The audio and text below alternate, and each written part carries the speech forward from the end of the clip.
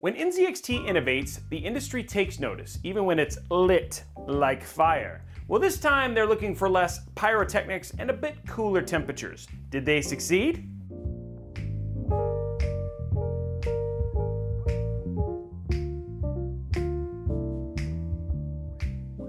Origin PC is a high-quality, custom PC build maker that provides you endless possibilities to build you your dream PC rig. Whether that's custom water-cooled or AIO-cooled builds, or fully customized builds or pre-configured builds, Origin PC has got you covered.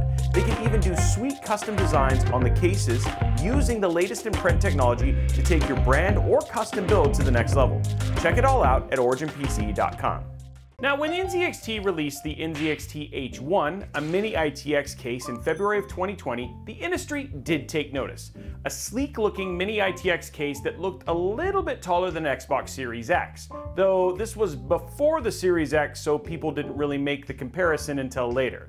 Now, since its release, they have sold over 32,000 cases in the US alone. But then the recall time. Fire! Fire! It was a dark time for NZXT. Honestly, this case couldn't catch a break, and even today, if I were to build in it, there is always some reference to the fire. The very famous Gamer Nexus fire. However, it's a new dawn, and thus NZXT has introduced us to the H1 Mini V2, with all the goodness the original H1 had, sans the flames, and with the promise of cooler temperatures. Now, we have a good relationship with NZXT, and when we heard about the refresh, we were absolutely stoked. See what I did there? Stoked? Like, okay. Enough of the fire jokes.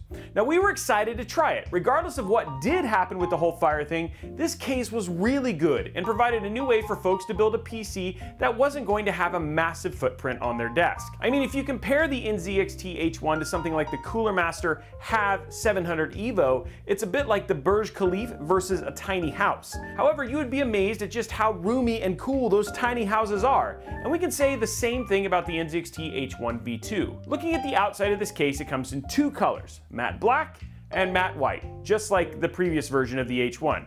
It is also, like the version of the H1, completely made out of steel and tempered glass. We're waiting for some color options here, as even though there is tempered glass, the case doesn't really have a lot of flash.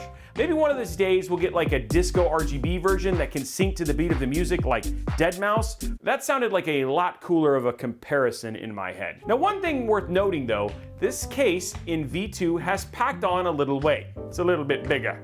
Now, the H1 V2, after eating a ton of Ben & Jerry's, comes in at 196 millimeters or 7.7 inches wide, a little bit wider in the belt, 405 millimeters or 15.9 inches tall, so it grew a little, and 196 millimeters or 7.7 inches deep, while coming in at a whopping 16.7 pounds. If you put the NZXT H1 V2 in front of the NZXT H1, you get a full eclipse.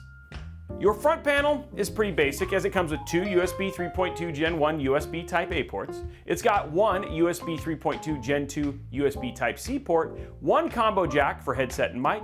Now, before we jump into just how much this new weightier H1 can hold, let's look at what the new H1 comes with, as the price tag on this H1 is a whopping $399. About the cost of a Corsair 5000T, which is a whole lot bigger. Now hold on. Don't tune away, it's not just a case for $399, there is more to it than that. Oh, and while you aren't skipping to the next video, if you wouldn't mind liking and subscribing, that would be awesome. Especially if you like the entertaining yet informative videos like the one you're watching right now, or other videos that we do. Okay, so for $399.99 you get the case. Yes, ladies and gentlemen, that's right. You actually do get the case when you buy the case. But wait, there's more. It comes with a 140mm AIO liquid cooler, an SFX-L 750 watt 80 plus gold PSU, one AER P140mm case fan, one 92mm case fan, that's new, a PCIe 6x16 Gen 4 riser cable, a breakout cable, which is for your front panel connections, and other installation accessories. And of course, it also comes with, wait for it, the manual. Not that you ever read that. So, in essence, you are getting quite a bit with this case to justify the price tag of $399.99. Seriously, if you do the math, and hopefully you can do math, you actually see that there is a ton of value, and the case itself is actually sub $100 minus all the extra stuff, especially that manual.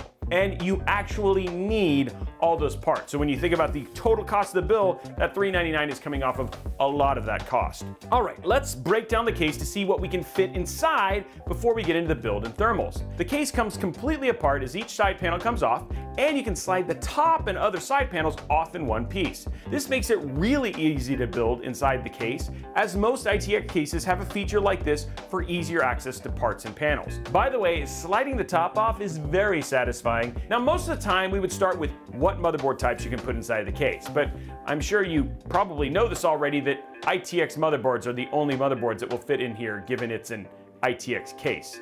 And if you don't know it, well, I guess now you do. Now for GPUs, the maximum clearance is 324 millimeters with a max thickness of 58 millimeters.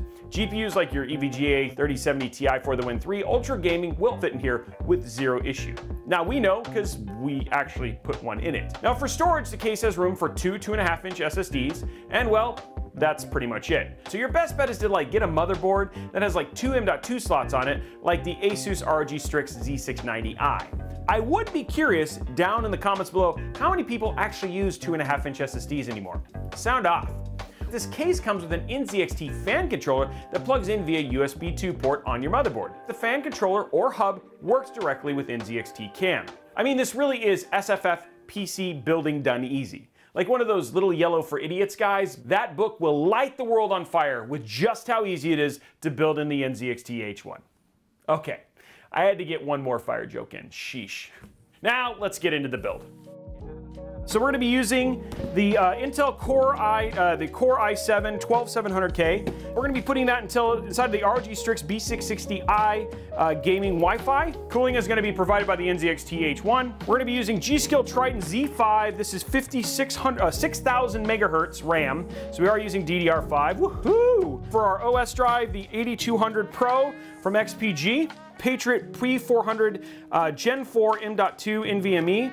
We can put big old chunky cores, EVGA 3070 for the Win 3, which is about the maximum you want to use with a 750 watt PSU. So all of this is going to go inside of here. We're going to go ahead and take this apart and get it ready.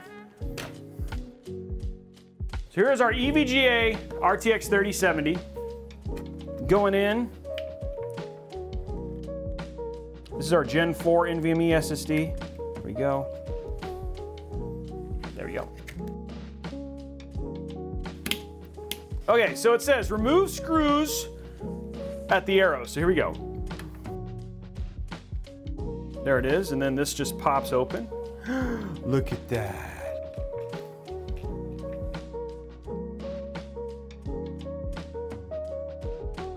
There we go. So there it is, guys. The whole build is done. That's all there really is to it. It's really that straightforward. The build is done.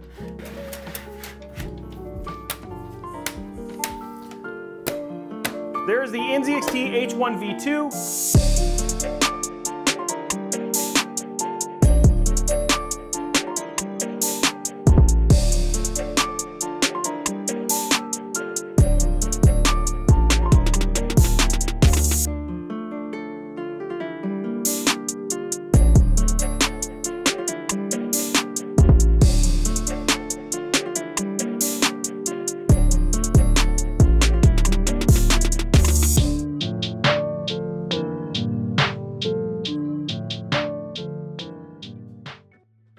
Building in the NZXT H1 V2 really is like taking SFF building and making like a Duplo Lego set out of it. It's that easy. Everything is pre-routed. It's even got stickers telling you how to pretty much do everything in the build. I mean, the case is still cramped and you'll have some struggles getting cables managed, etc. Wait, hold up. Let me just put it this way. My streams are normally 3 hours longish, and that's just getting a build built and turned on. But in the case of the NZXT H1 V2, it was 1 hour and 36 minutes. And I mean, I was benchmarking this little beast at that point in time. But you can tune into it right here. It's just some older white dude building a PC and reading dad jokes. Wow. I'm really selling it, aren't I? Now, I know I build a lot of PCs, but I cannot understate just how easy it is to build out a PC in the case. Wait, why are you looking at me like that? Wait, so you benchmarked it? Wow, did you hear anything I said? Yes. NZXT told us that they had improved thermals in the case, and that means that we knew we needed to stretch to see just how far we could take the NZXT H1 V2. Plus, let's be honest, a lot of innovation has happened in the SFF space since the original NZXT H1. I mean, the Height Revolt 3 has a handle, which you can use to also crush your enemies. So we needed to see if the NZXT H1 V2 was up to par. This time we put in a 12th gen Core i7 12700K and the EVGA RTX 3070 Ti for the Win 3. Cause we got more room, so we had to see if this thick boy could fit. So starting off with CPU, at idle, things started off pretty good, with the CPU sitting at 27 in the open case scenario and 29 in the closed case. But yeah, we found the case had limits pretty fast. Because when we popped it under load, like a microsetter getting fresh GPUs in stock, we see things jump up to a toasty 80 and an even warmer, or dare I say, smokin' 90 in the closed case scenario. Now, there was no fire, nor was there any thermal throttling either, so yeah. So what about GPU, Robey? How was our thick, CCC thick RTX 3070 Ti from EVGA? Pretty much good to go. I mean, zero issues with temps here. While at idle, both in closed and open case, things were sitting at 33, but when I started rendering out my new male model portfolio featuring my six-pack abs, photoshopped of course, we saw things pop up to 59 in the open case and still a very comfy 60 in the closed case. By the way, those modeling photos are fire. Dang it, I made another fire joke. How did that build you built actually perform in games, Robey? You know, in case I wanted to build the exact same build with the amazing links you provided down in the description below. First up, it's single-player NVIDIA tuned experiences, aka games favoring NVIDIA GPUs, so let's start with Cyberpunk 2077, shall we? At 1440p with DLSS on and everything at the highest preset, we were looking at 58.33 FPS. Not quite the fluid 60, and you may want to tune things down a bit so you get that smooth as butter frame rate.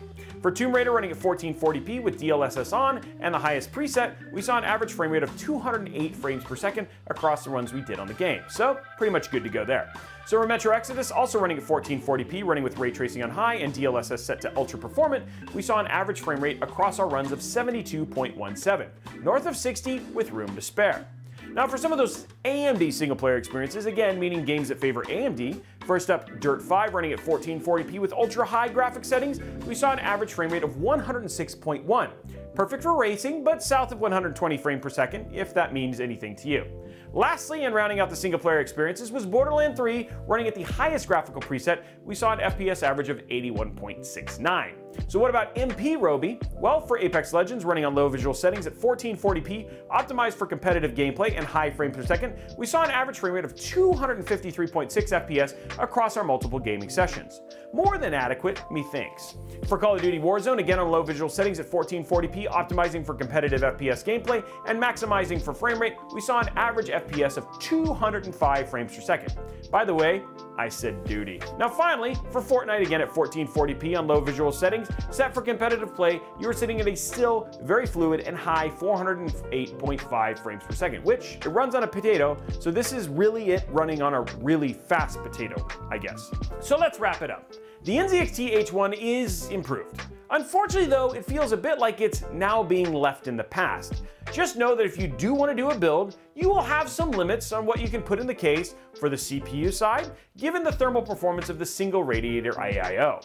Now the build experience is great, the footprint on your desk is minimal, and there's no fire, so these are all wins. There is also something very pleasing with how this case looks, which is what I appreciate the most about this case. But that's subjective and completely up to you. You know what else is up to you? What you thought about this video. Tell us, and maybe win a little cash in the process. First and foremost, you need to leave a quality comment down below along with liking and subscribing to the channel. When I say quality comment, it doesn't need to be positive, it just needs to be something you liked or didn't like about the video, what surprised you, etc. about the build or video in general. Just not, I deserve to win, can I has a free PC, can you send me an NZXT H1 V2, or something similarly lame. You also need to ensure we have a way to reach you via your YouTube profile, like your email. So put your email in your YouTube profile, because we will be giving away $25 to one lucky comment below that is worldwide as long as you accept PayPal or Venmo. So, did you like this video? And was the review helpful? Were you surprised by anything in this case? Were you surprised by the thermals? What are your closing thoughts on the NZXT H1 V2 after watching the review? We'd love to know all of that down in the comments below. Now, while you're down there, make sure you slap that subscribe button, whip that like button, and ring that notification bell so you get a notification each and every time we post a new video right here on Robeytech. Did you know we have a live stream channel for builds and events? In fact, we built this case on that channel. So check out the link down below for Robeytech Live, and make sure you like and subscribe so you know when we go live, which is 3 days a week. Do you have questions about this case or any other tech-related questions? Then check out our amazing Discord server filled with other tech and PC enthusiasts that love to share their thoughts and ideas about these very subjects. Finally, are you looking for cheap tech? Then check out @robeytechdeals.com or @robeytechdeals on Twitter, where you have our guy Tom scouring the internet for the best deals on all things tech, PC components, gaming, TVs, you name it. Finally, you can also follow me and my team on all our other socials @Robeytech absolutely everywhere. We hope you enjoyed this video, and we look forward to seeing you on the next one.